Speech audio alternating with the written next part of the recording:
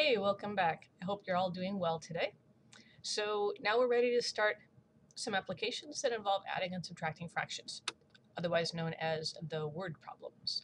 And you are not going to cringe when we hear the say word problems, because these are the applications, the places where you're actually going to use the adding and subtracting of fractions, and we need to know how to do these. These help us to do our work better. We did some things like this before. We talked about algebra and writing word equations so that we truly understood what was happening with the problem. Because, of course, it's not enough to just see it in your head. If all you do is see it in your head, then when the situation gets too large to hold in your head, we don't have any process to fall back on. So even if it's really obvious to you what we should do, practice writing down the word equations and giving yourself some process so that when the situation gets a little bit more involved, we have the tools to deal with it. Okay, so we've done this part before. Word equations are the key to working with word problems. No big surprise there.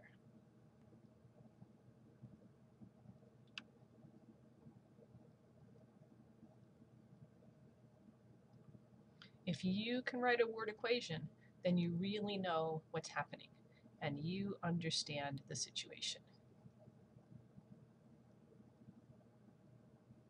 So it's the word equations and the diagrams that we create that are really going to help us figure out what's going on. All right, so you have your guided notes. I have mine. I'm going to scroll up and see if I can fit this whole page on here, but probably not. So you may have to follow along a little bit with me because I don't want this to become too tiny for you to see. Okay, here we go. In a hot water heating system, a certain section of copper tubing weighs 9 3/10 pounds. The water inside the tubing weighs 4 1/4 pounds. We would like to know the total weight of this section. This may sound familiar to you. We had something very similar to this several lessons ago. So let's start with the word equation and see if we can figure out what's happening here. We have some copper tubing, and it has a weight all by itself. So we have the tubing weight.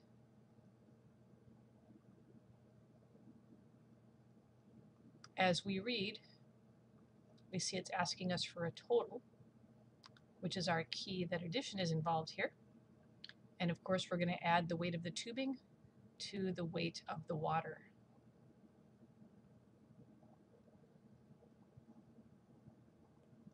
And that will give us the total weight.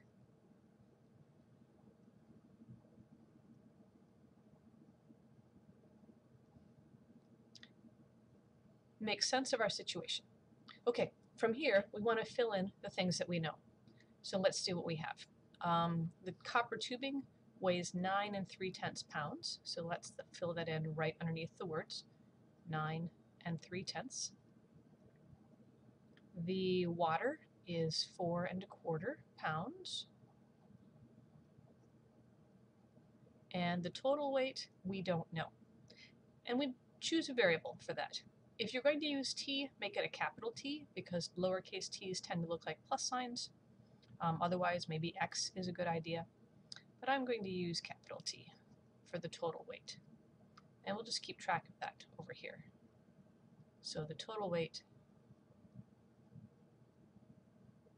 is equal to capital T. Okay, let me clean that up a second. Hang on. Okay, that looks better. Not fabulous, but better. Okay, well, at any rate, here we are. 9 3/10 plus 4 1/4 is equal to t. And we know how to do this addition. We've already worked on finding common denominators and adding mixed numbers. So from here, this is just a bit of mechanics. Let's find the common denominator.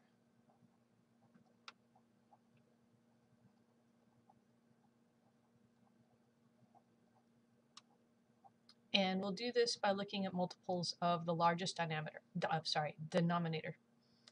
So does 4 go into 10? No, it does not. Let's try 2 times 10. 2 times 10 is 20. Does 4 go into 20? Yes, it does. So we're going to use 20 as the common denominator. So we have 9 3/10. 3/10. If I multiplied numerator and denominator both by 2, we would end up with 6/20. and 1/4. If we multiplied numerator and denominator both by 5, we would end up with 5/20. So really what we have up here is 9 and 6/20 plus 4 and 5/20. And that is now equal to the total weight.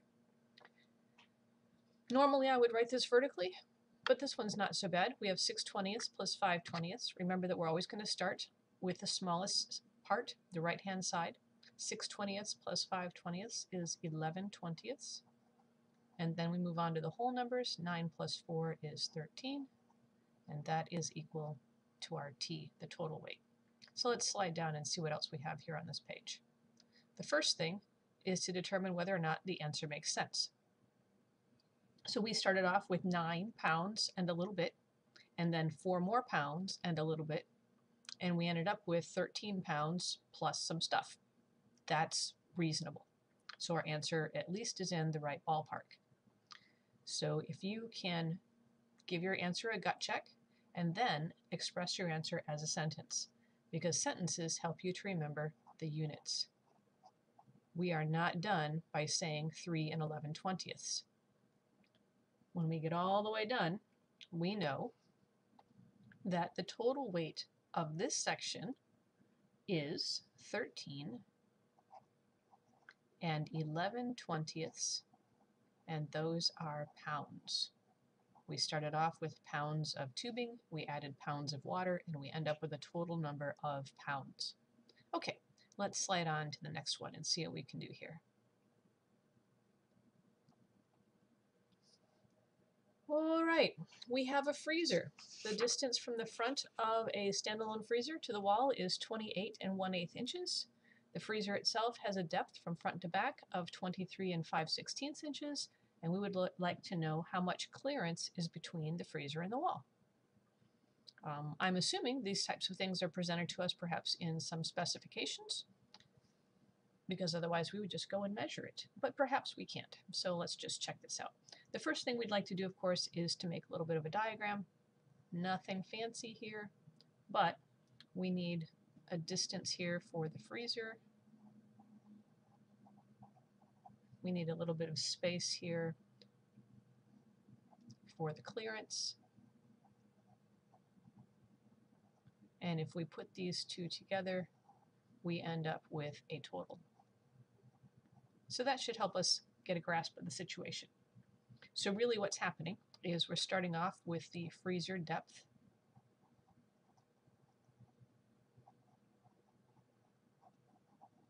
plus the clearance, and that will give us the total distance.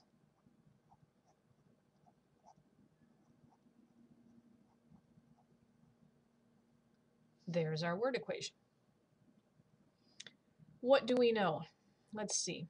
The distance from the front of the freezer to the wall is 28 1/8 of an inch. That's here, over here where the total is, 28 1/8. So the other thing that the word equation does for us is make sure we put the values in the right spots. The freezer has a depth of 23 5/16 inches. And we would like to know the clearance. So maybe we'll just call that C. C is the clearance. There we go. This is just like a little algebra equation, just like we had before. If we want to get the variable C all by itself, we have to isolate it and undo this addition over here. So we would subtract 23 5/16 from both sides of the equation. Yeah, we did this a long time ago, didn't we? We see the opposite terms here, make this great big giant 0, and C is now all by itself. And on the right-hand side, well, I don't know what this is. I'm just going to write it down. We have 28 1/8 minus 23 5/16. But we can calculate that. All right, I need a little more space, So let's scroll up here. All right. We're going to need a common denominator. This one's nice and easy because we're working with those common workplace fractions. The common denominator should be 16. And that happens a lot with workplace fractions, that one denominator is a multiple of the other. So really all we have to do is convert 1/8 into 16ths. So just for fun, let's do this the official way. We have 28 and 1/8. And we are subtracting 23 and 5/16. We want that common denominator of 16, so we have to convert the top fraction. And of course what this gives us is 28 and 2/16. And over here, this second fraction stays the same, subtracting 23 and 5/16. All right, so we get ready to subtract, but we have to start on the right-hand side, just like before. And I can't take 5/16 away from 2/16. I'm going to have to borrow. And you remember how to do that, right? We're going to take 1 away from 28, and it becomes 27. And the 1 is going to push over and join the fraction. So we have 1 and 2/16. And so what that really means is that we have 27. And then we're going to take this 1 and 2/16 right here and write that as an improper fraction. So 16 times 1 is 16, plus 2 more is 18/16. And now we can drag this bottom one all the way over here and subtract the 23 and 5/16. There, that's better. 18 minus 5 is 13. And 27 minus 23 is 4. After doing all that work, it's not a bad idea to check these things on the calculator. You remember how to do this, right? We'll use the second key so that we're talking about these mixed numbers. We have 28. Use those arrow keys to navigate the template. 28 and 1/8. And then we will subtract 23. Oops, that's a mixed number again. 23 and, whoops, that's too high. Yeah, the up arrow doesn't go anywhere. It goes to the previous line, and we don't need that. So let's get back to where we belong.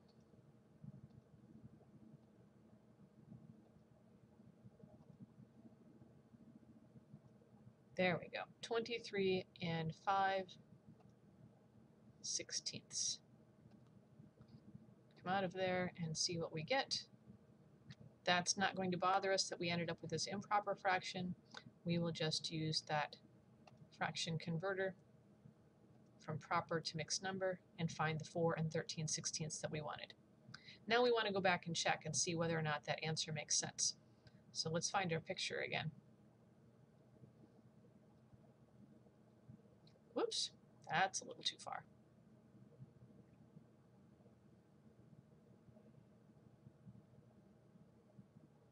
There we go. So we have 23 and 5/16 here, so a little less than 23 and a half, plus a little bit more than 4 and a half. So 23 and 4 is 27, and then if I add the parts together, I can probably get 28 and a little bit. So the answer is sensible. It's in the right ballpark. So now we just won't forget the sentence. There is 4 and 13/16, and these are inches.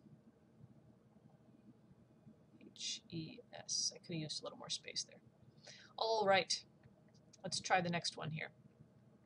We have a piece of wire with a length of 20 and 7/12 feet, and this chunk has been cut from a 100-foot long coil of wire. And we'd like to know how much wire is left after the piece is removed. Good place for a picture.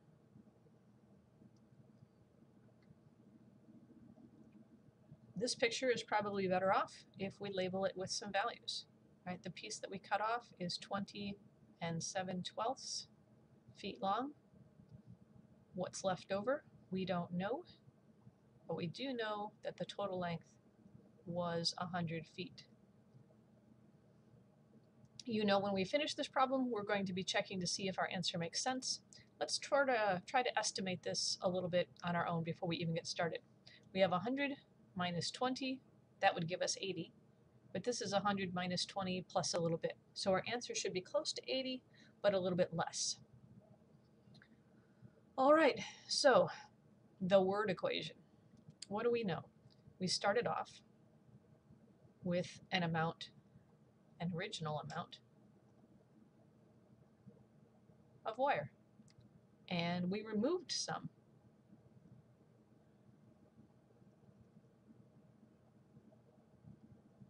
So really, we're just following this process through time. After we removed some, we have stuff that's left over, this remaining amount.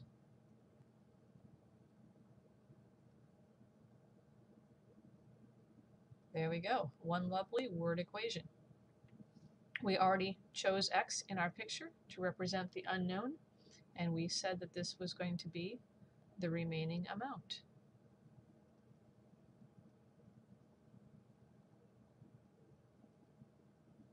Now, if you looked up at this picture and said to yourself, the remaining amount plus what was cut off gives me 100 feet, that's perfectly fine. It's a different way to express exactly the same situation. So there's more than one way to think of a word equation. More than one word equation will work. We just have to understand what's happening. All right, let's get back to work here. We need to fill in what we know. So let's see, the original length, that would be 100, minus the stuff we cut off, 20 and 7/12. And that will give us what's left over, the x. All right, let's come down here and do some calculating. Pretty soon I'm going to turn you loose to calculate on your own, but let's do this one together. We have 100 minus 20. Right, try to line everything up like we normally would, all of those place values. So the 7/12 is over here. You can't take 7/12 away from nothing, so we're going to have to do a little borrowing. If I take 1 away from 100, that becomes 99, and the 1 that we borrowed needs to be written as twelfths. So 99 and 12/12. And hopefully it's really easy to see that that's exactly the same as 100 minus 20 and 7/12. There. Now the subtraction isn't bad at all. 12 minus 7 is 5, and 99 minus 20 is 79. 79 and 5/12, just like we thought, a little bit less than 80. So our answer is entirely sensible, and now we put our answer as a sentence. We have 79 and 5/12 what? Look back at the original problem, and we see that everything started off talking about feet.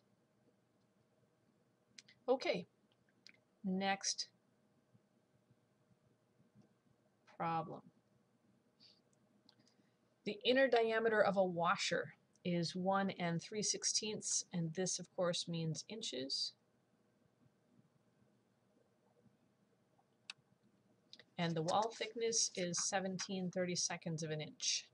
What is the outer diameter? It's probably not a bad idea to draw a picture here, even if your drawing isn't fabulous. There's my washer. But the inner diameter is this distance, right there. So this is 1 3/16. And the wall thickness, we have 1 on this side, we have 1 on this side. So there's 17/32. Let me change my color here. Over this side, and 17/32 on the left side as well. So from the far left edge to the far right edge, that will be the outer diameter, worthy of a word equation. So what do we know? We start off with the inner diameter,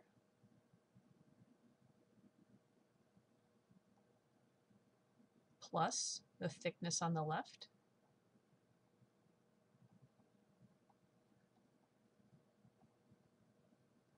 plus the wall thickness on the right,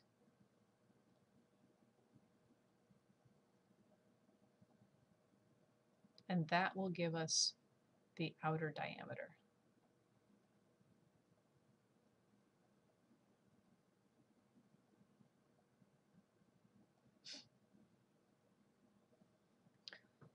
Okay, so you know what? Take this one from here. Pause the recording and fill in everything that you know and see what you can do to calculate this on your own. And then come back.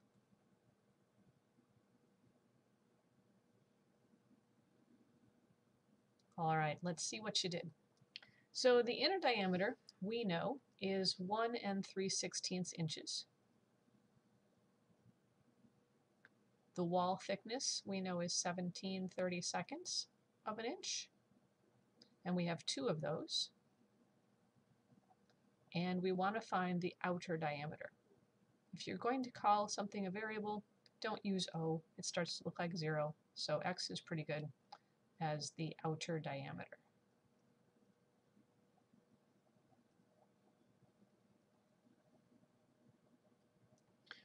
We have fractions that are not like fractions. We're going to need a common denominator. But again, we're working with workplace fractions.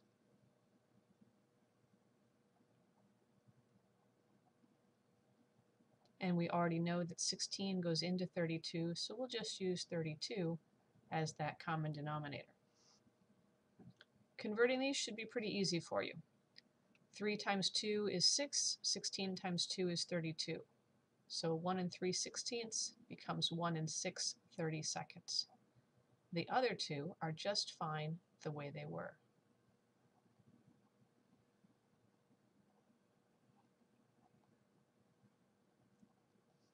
And we know how to add these. I need some space though. Starting with the fractions first, 17 plus 17 is 34, plus 6 more gives me 40. So the fractional part is 40/32, and the whole number is just 1. And of course, we can't leave it like this because this is improper. So 32 goes into 40 one time with 8 left over. We'll combine these whole numbers. 1 plus 1 is 2. And then look at the fraction. 8/32 is not in lowest terms. 8 is equal to 8 times 1. 32 is equal to 8 times 4. So those 8s, right, 8 over 8 is 1. And 8/32 is really 1/4. So rather than leave this as 2 8/32, we will call it 2 1/4. How did you do? I bet you did really well. Does our answer make sense? Well, let's see. If we come up just a little bit, whoops, too far again, and think about it, what do we have? 17/32, that's a little bit more than half. So a little bit more than half plus a little bit more than half, that gives us a little more than 1. 1 and 1 is 2 plus some extra. So this is a very sensible answer. Okay, the last thing, of course, is to put this inside of a sentence so that we don't forget the units. The outer diameter of the washer is 2 1/4, and those things like that, of course, meant inches. So if you want to leave it like that, go ahead, or if you'd like to write it out, that's fine too. All right, one more and then we'll call it good for today and you can start your homework.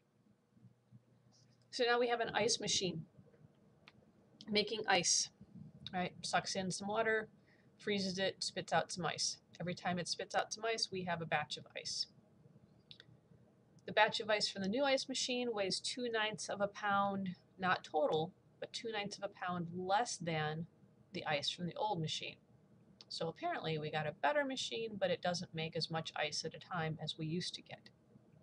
Every batch from the new machine weighs 3/5 of a pound. We'd like to know what was the weight of a batch from the old machine. I think the manager is complaining. All right. This one really could probably use a word equation just to help us keep things straight. And it's going to come from right here.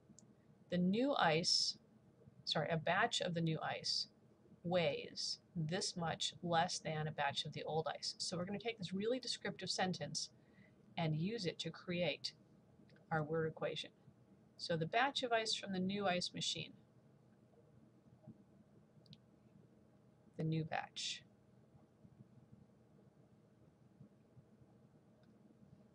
weighs, that's right here, is equal to, or the weight of the new batch is equal to 2/9 of a pound less than. That tells us that we are going to subtract 2/9 from something. And we're going to subtract it from what happened with the old machine.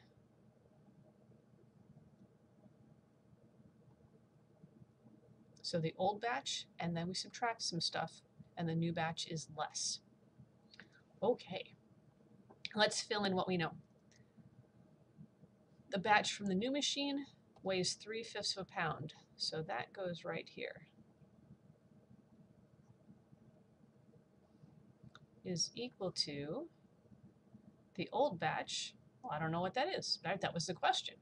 What is the weight of the ice from the old machine? So we should probably give that a variable. X is the weight of the old batch. There we go, X. And then, of course, minus 2/9 can just drop straight down. All right, now it looks like some algebra. What would we do? How do we isolate this variable? Undoing this subtraction, we would add 2/9 to both sides. So let's do that. Add 2/9 here, add 2/9 here, because of course we add it to both sides of the equation. Here we have those opposite terms, so they make a big fat 0, and x is now all by itself.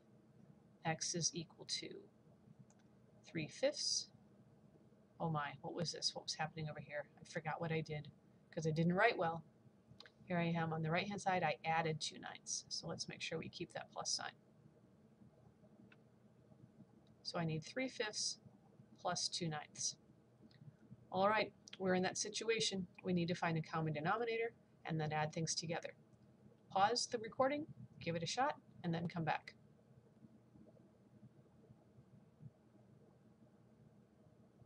Okay, let's see how you did. 3/5. We're going to need a common denominator. What should we use? The common denominator. Well, 5 is prime already. 5 times 9 is 45. Seems like a pretty good place to start. So we'll multiply 3/5 by 9 over 9 and come up with 27/45. And of course, we'll multiply 2/9 by 5 over 5. Hang on a second. Let me clear that up. I'm not entirely sure what's happening there. It appears my pen and I are fighting again today. At any rate, 2/9 multiplied by 5 over 5, we end up with 10/47. So, there we go. 3/5 is really 27/45. What am I saying? Not 47ths, 45ths. There, we'll fix that in blue so you can see it.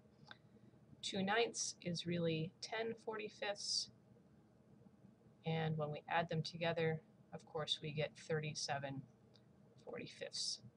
Lucky for us, 37 is prime, so this is already in lowest terms. And now I've completely forgotten what we were doing in the first place. So let's go back up here just a little bit and see what we were talking about.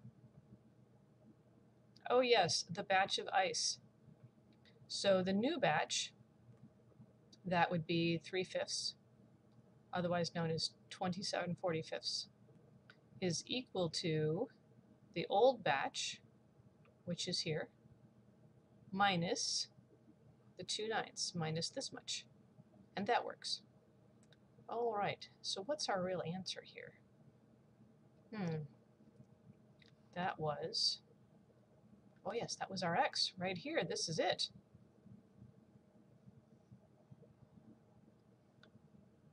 What is that? Go back and look. See what you defined x to be. And we said x is equal to 37/45, and that was the weight of the ice when the old machine was making the batches. So the old machine made a batch that weighed 37/45 of a pound. All right, we'll talk to you later. Have a great day. Bye-bye.